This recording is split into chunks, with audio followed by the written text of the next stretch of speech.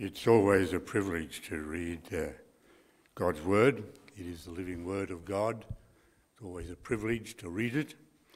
And today my privilege is to read this small part of Paul's letter. Just imagine Paul either dictating or writing. I don't think he was using an iPad or had a stenographer there. But he was writing this letter 2,000 years ago. We are now listening to that same letter, and it's my privilege to read it to you. The first, we're reading from Ephesians chapter 3. Now, the first half a dozen verses are all one sentence. So strap yourselves in, and I'll try to read it as one sentence, and then he finishes. For this reason, I bow my knees before the Father, for whom every family in heaven and on earth is named, that according to the riches of his glory he may grant you to be strengthened with power through his Spirit in your inner being, so that Christ may dwell in your hearts through faith, that you, being rooted and grounded in love, may have strength to comprehend with all the saints what is the breadth and length and height and depth, and to know the love of Christ that surpasses knowledge, that you may be filled with the fullness of God. Now, almost like he sort of got that out of the road. Now, this wonderful passage. Now to him who is able to do far more abundantly than all that we ask or think, according to the power of his at work within us, to him be glory in the church and in Christ Jesus, through all generations, forever and ever. Amen. Thanks so much for that, Kevin. Good morning, everyone. Great to see you, and it is a privilege not only to read God's Word, but to explore it, to consider it, and to reflect on what it means for us and how we respond, which we will do this morning. Well, we continue on in our fifth week of our Ephesians series, going to try and recap a little bit of that as we go along. Let's pray before we get into this passage together. Loving God, we give you thanks for this extraordinary piece of writing that has been retained throughout 2,000 years, and for the way in which it has endured in its power and impact. Lord, as we explore it today, I just ask that you would help us to understand and comprehend its meaning. Lord, that you would lift our hearts and our minds to all that it draws our attention to, and that we would leave here shaped by and motivated by all that is contained within it. So Lord, we give you thanks for it and ask for your work in our lives right now. We pray in Jesus' name. Amen. All right, so in our Ephesians series so far, just going to do a bit of a recap, like how they do what you've missed so far when you start when you jump into a series, a TV series, and they want to catch you up because there's important stuff within this episode that's good to know. So, where we've been so far.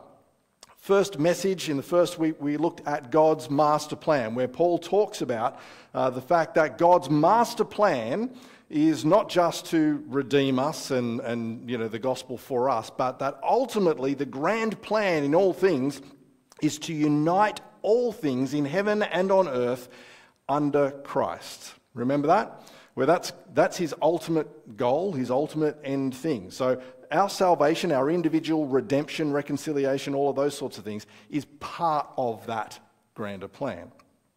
And then in the second week, we looked at Paul then prays, for this reason, I pray this. And he says, I pray that the eyes of your heart will be enlightened to know the reality of this in its full measure. Remember, we looked at that whole IQ and EQ thing. He's saying, now that God has given you spiritual IQ into his master plan, I pray that it also grabs you, your spiritual EQ to understand in full measure what God is doing and what this means, that he is uniting all things under Christ for all eternity. It's one thing to know it in your head, it's another thing entirely to know it in the depths of your being. So Paul says, for this reason, I'm going to pray this. And then we looked at a couple of sections where Paul outlines the impact on humanity of that particular master plan and what God is doing. So individually, the impact for us is that we are made alive in Christ. We were once dead, we were made alive. We were once slaves to sin, but we have been raised up in Christ. A difference has been made to us individually. And then he looks at corporately, there is an outcome as well of the gospel, is that we have been made one in Christ. Jew and Gentile have been reconciled. So if we are saved by grace, then we are part of the same family. We might have our differences in many different aspects, but we are reconciled to one another. We are part of the same family. That's what's happened as a result of Christ's death and resurrection. And so Paul now again says, for this reason, I'm going to pray this. That's important. So this incredible prayer that we're going to look at today is not prayed in a vacuum. This is not Paul just sort of coming up and saying, I don't know, I feel it's about time to pray and I'm just going to pray some random, generic, nice-sounding prayer that everyone will feel all fluffy and heart-warmed by. Paul is saying, because this has happened, for this reason, I'm now going to pray this. We're going to circle back to that reason later on after we take a look at the prayer itself. So let's start again from verse 14. Paul says, for this reason I kneel before the Father, from whom every family in heaven and on earth derives its name. I pray that out of his glorious riches he may strengthen you with power through his Spirit in your inner being, so that Christ may dwell in your hearts through faith. Now, sadly, the NIV translation here is a little bit unhelpfully misleading. Not intentional, but they've chosen to translate or to use out of rather than according to his glorious riches, which is the same word in verse 20. So out of there and according to is the same Greek word, right? They've just translated it slightly differently to kind of probably make sure that there's not a whole lot of repetition when you read something, particularly when it's one sentence. But I think it's a little bit misleading in a subtle but significant way. Try and give you an example. Say you're out at a restaurant and a family, and you've got your child there, and they're doing a fundraising activity for school. Right? They're trying to sell little tickets or something like that. They're trying to raise money for the school, portable buildings to be actually built. Right? So they're just trying to raise money. And you've gone out to this sort of fairly nice restaurant, right? And in walks someone you know is really rich. Bill Gates, right? Don't go to the point of analysing why Bill Gates would be in the same restaurant as you as a family, but anyway, just say Bill Gates walks into this restaurant. And you're like, we're raising money here. He'd be a good option, wouldn't he? Right? So your child fronts up to Bill Gates and says, excuse me, Mr. Gates, would you mind donating to our school building project? And Bill Gates says, yeah, sure, I'd love to. That's really exciting, isn't it? And he writes out, or he hands over a $5 note. And the child comes back and you think, ooh, yeah, right.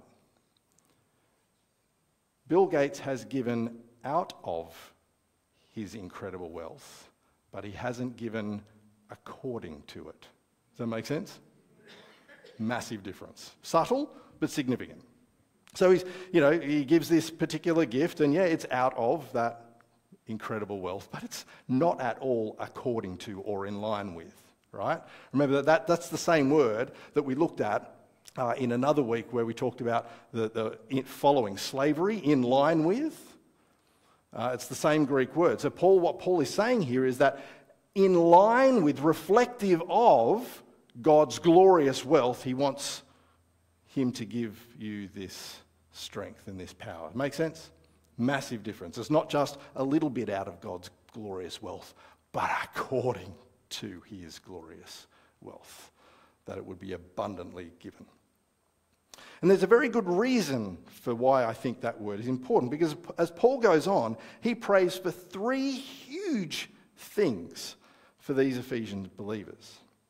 He goes on, and I pray that you, being rooted and established in love, so what he's just talked about over the last couple of passages, where Christ's love has reconciled us to God and reconciled us to one another, this love that we have been recipients of, that you may have power together with all the saints. So he's praying this for us too. Good news.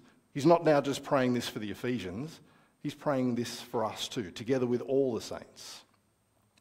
To grasp how wide and long and high and deep is the love of Christ. Now, question.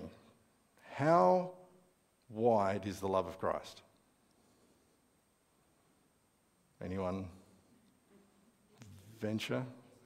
East to west? How long is that? How wide is, yeah. It's kind of, what would the word be? Immeasurable, infinity. It's just not, there's no definition on it, right? And, is it arm width? Is it 10 kilometres? Is it 10 million kilometres? The width of his love is limitless. The length of his love, the height of his love, the depth of his love is limitless. But Paul's prayer is that we would grasp it. And this word grasp literally means to apprehend, to catch, to hold on to. It's more than just grasp cognitively, but to literally take hold of. So just imagine for a moment trying to grab hold of a massive old tree. Maybe some of you have done this type of thing before, right? You go into a forest, there's a massive tree there. You go up and try and hug it. Just in your mind, imagine that feeling for a moment, right? You go up and you're hugging this tree, you're grasping this tree. How does that feel? Now, with that in your mind, imagine grasping Uluru. Okay, it's a bit bigger, a bit more difficult to grasp hold of, right? Okay, now, in light of that, try and imagine grabbing the planet Jupiter. Right? Forget about gravity and oxygen and all that sort of stuff, but you come up to planet Jupiter, the biggest one in our solar system, and you're trying to grab that now. Now, Jupiter, of course, in comparison to the universe, is just a teeny tiny speck. But then, even the universe is a teeny tiny speck compared to the infinite, limitless love of God, which we've already established is limitless. Are you starting to get a feel for what Paul's praying here? He's praying that we would grasp somehow that which is ungraspable. It can't be measured. Christ's love is so infinitely huge, but Paul prays that somehow we would grab it. He then goes on to pray that we would know this love that surpasses knowledge. Now, that's a paradoxical statement, isn't it? If something surpasses knowledge, well, it can't be known. And yet Paul is praying that we would know it. So, another example. Imagine going to Sydney University Library, reading every single book in that entire library and retaining that information. But that's just Sydney Uni Library. Imagine now going to every single library on the face of the planet and retaining all of that information. And yet all of that information is still only a teeny tiny speck of all the possible information that we could know about God's love. But Paul prays that we would know that. Are you catching on to a bit of a theme here? He doesn't stop there. He also prays that you may be filled to the measure of all the fullness of God. Now, I'm going to use this as a prop. Imagine this is us, a human, right?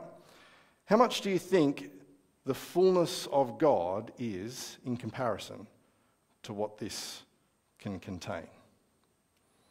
Essentially, it would be, in comparison to this, every drop in every ocean on the face of the planet, yes?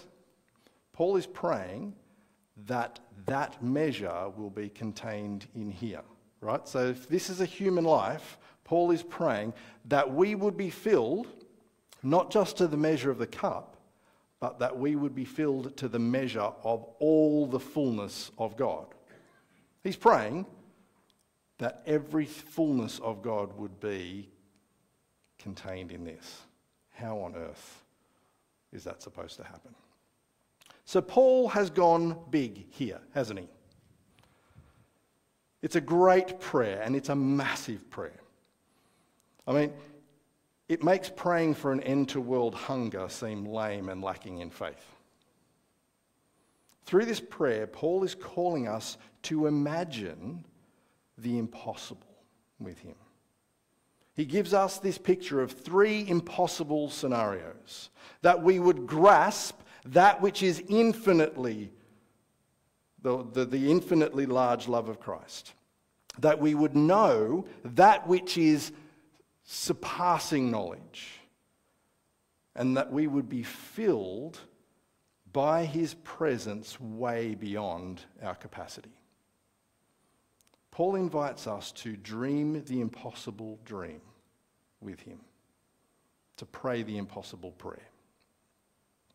He knows he's literally asking God to do the impossible. And here's where it gets good. Having already enlarged our minds in getting us to imagine something way beyond our comprehension, like we're sitting here already at the moment going, wow! Paul is just, he's letting it all go now. He's dreaming the impossible. This is even beyond what we can comprehend. Paul then goes on to say, now to him who is able to do immeasurably more than even we've now just imagined, according to his power that is at work within us. So Paul gets us to imagine a concept that is beyond measure, and he says that God can do immeasurably more than that. That's like asking a mathematician, what's 100 to the power of infinity to the power of infinity? And Paul says that's what God's capable of. How cool is that? Paul knows he is praying for the impossible. But this is not just some flowery prayer. This is not something that he's just putting out there going, oh, I just pray that God does this for you and that'll be all nice. Paul is praying what he knows to be impossible because he is confident it will happen, because he is asking the God of the impossible to do it.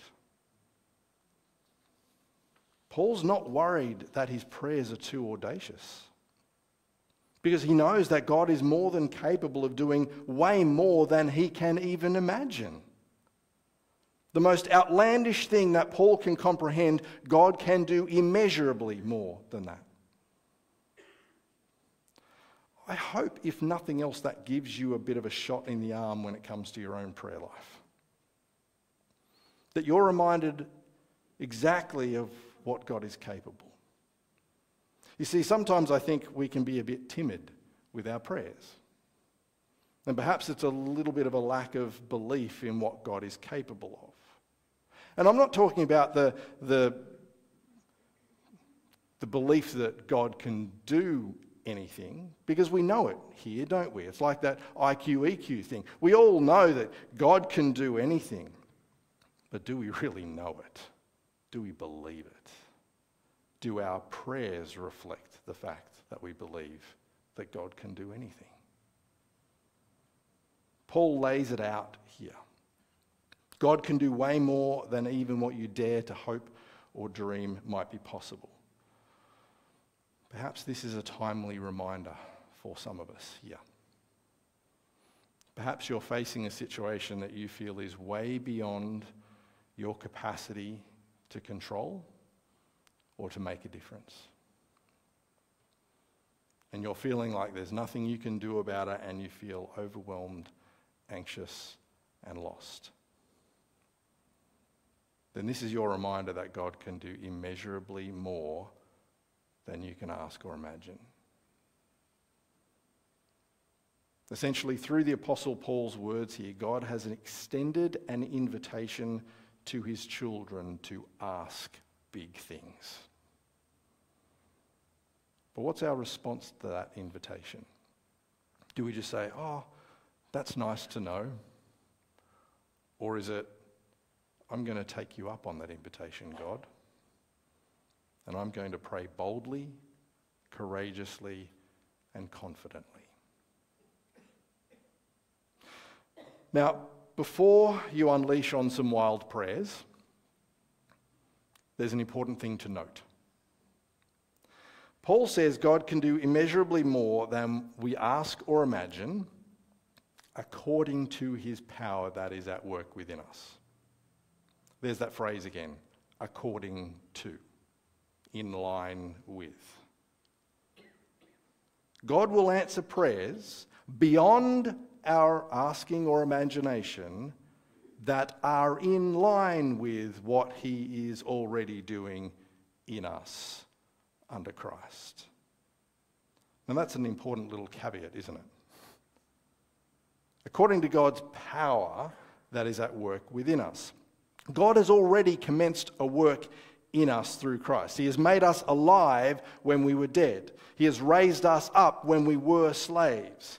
In line with those purposes, he is able to do immeasurably more than we ask or imagine. So this isn't an invitation to go out and pray for the impossible for the sake of it. Lord, you can do all things. Help me win the lottery. Did someone say amen? Rayma, I thought it was you. Right. Bad luck. He's not going to answer that prayer. But he will answer prayers that reflect or are in line with the reconciling, renewing, restoring work he has begun through Christ. That's why, as we saw at the beginning, Paul says, for this reason, I pray this. Paul is not just praying this prayer in a vacuum, or just offering some generic prayer for all Christians because it sounds really lovely. He's praying this impossible prayer because of what he's just talked about. What was that again? Well, firstly, individually, we have been made alive in Christ, and corporately, we have been made one in Christ. And Paul says, because of that, I'm praying this. Why? Because if we are going to live out the reality of that, we are going to need supernatural help. If I have been made alive in Christ, if I am set free to be someone who is no longer self-centered but rather is created to serve others, if I am going to be the showpiece of God's kindness to the world looking on that Paul says, I need the power of God to enable me to do that, don't I? And if I have been reconciled not only to God, but also to my fellow believer, if we are no longer foreigners and strangers, but we are fellow citizens in God's family, then I am going to need help to live out that reality, because at times there will be deep differences between us. Make sense? That's why Paul prays that we will know God's love in infinite measure, because this is an impossible reality to live out unless we understand both here and here. the abundance of God's love. And that's what Paul spends the remainder of this letter unpacking. What it means for us to live out the calling we have individually and corporately. So he's laid out the theological truth of all that has happened in Christ. And he's about to get on to what that means and how we live it out. But he knows that it's one thing entirely to know what God has done, and it is something entirely different to actually be able to live that out. And so Paul says, for this reason, I get on my knees and pray for supernatural, infinite help, because you are going to need it. Because what we are called to live out under Christ, who we are called to be individually and corporately, is something way beyond what we can manage on our own. So God, help us all to live out the reality of all you have done. But once again, as he has done every passage we have looked at so far, Paul lifts our gaze to see the bigger picture of what's going on and what this is all about. He finishes, to him be glory in the church and in Christ Jesus throughout all generations, forever and ever. Amen. After Paul has explained all that God can do in us and for us, that is far beyond our comprehension or imagination, he reminds us again that it is not all about us. God doesn't answer our prayers beyond our imagination because we're the center of the universe. God isn't some powerful genie in the sky just waiting to do incredible things at our beckoning. God answers our prayers when they align with his eternal plan to unite all things under Christ, including the church, made up of people from generations past and generations to come, that we would be for his glory and praise for all eternity. That is the God we worship. That is to whom belongs the glory. This week, by God's power at work in you, may you grasp more of his love. May you know more of his love. And may you be filled more by his love, to the glory of God. Let's pray.